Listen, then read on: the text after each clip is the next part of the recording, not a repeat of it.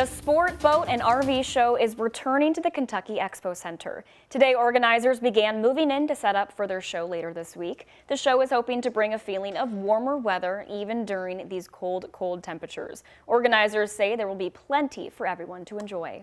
We love to give entertainment to bring people out as well, but it's just nice to have this whole one-stop shop for everyone, whatever they're looking for. It has like one common marketplace you can see, compare different models and deals and all that.